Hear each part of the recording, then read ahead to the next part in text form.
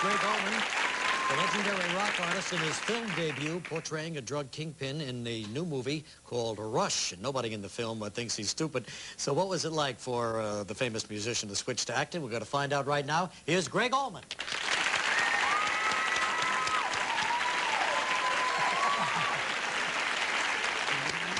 Hi, Gregg. How you doing? Welcome to the show. Have a seat.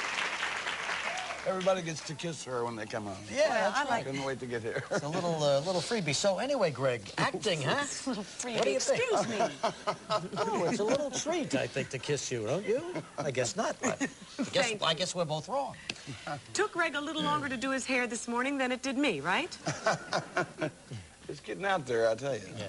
He's got gorgeous hair. Every woman in the staff was coming in and touching your hair. Is that all right with you? Oh, the fringe benefits.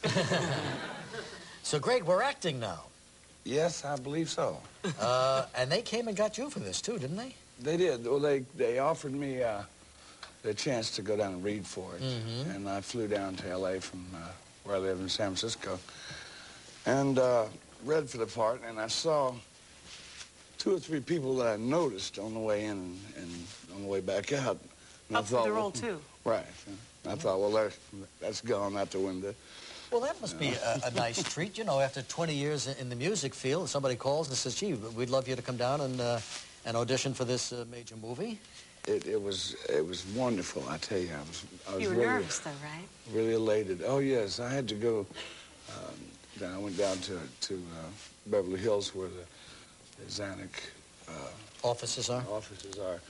And we're going to this huge office, and there's Lily Zanuck and Richard Zanuck and Jason Patrick and 4 or 5 other people that I did not know at all. And here we go.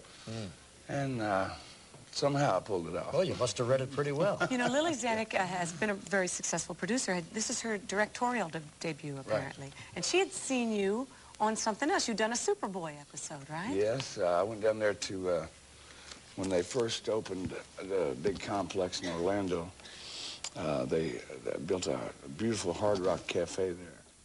And it's like the whole building shaped like a guitar. If you're ever down there, you got to go. And like when you enter the place, you walk up the neck, that's the steps. And like the strings are like these fluorescent green lights over your head. Yeah, great idea. And like the whole neck goes in the ground, under the freeway, and comes back up the other side, and there's big, huge tuners. That's terrific. It's your kind of place. So I went down there. They had Chuck Berry and a couple other people. And they asked me to, I said, sure, I'd love to come. Yeah.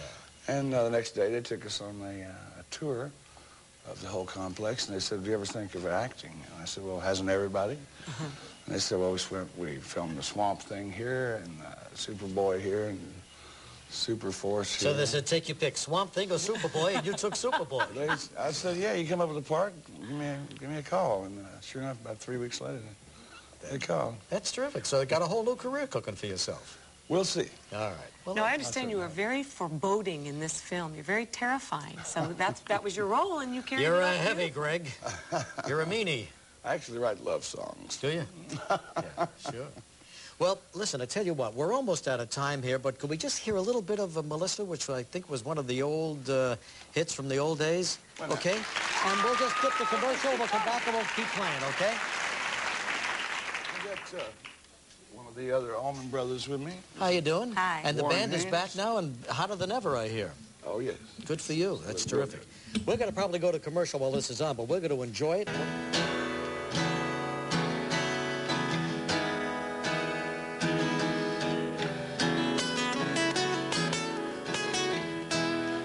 Crossroads